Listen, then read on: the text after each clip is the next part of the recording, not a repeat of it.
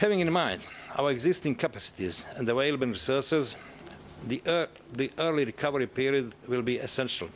Our recovery priorities in the next 6 to 12 months are rebuilding homes, sustaining livelihoods, restoring private sector productive activity, and critical public services and facilities such as schools and hospitals. The situation in the affected areas is difficult. The challenges we face are complex. The needs are urgent, pressing, and multidimensional. Tremendous efforts will be required from our population and governmental institutions to overcome the disaster's extensive consequences. Our government, at all levels, has already responded to the immediate needs. Many of those needs will remain for the upcoming months, requiring sustained support.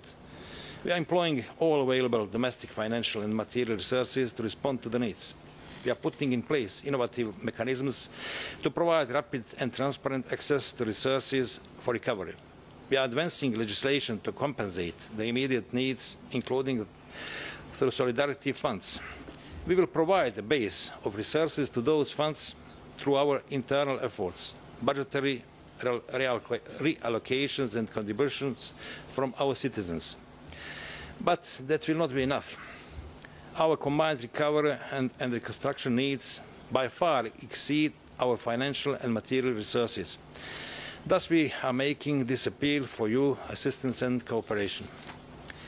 We intend to ensure a responsive, reliable, monitored and well-informed recovery process at all levels of our government. Our goal is to meet the post-disaster needs of our population in a timely and targeted manner.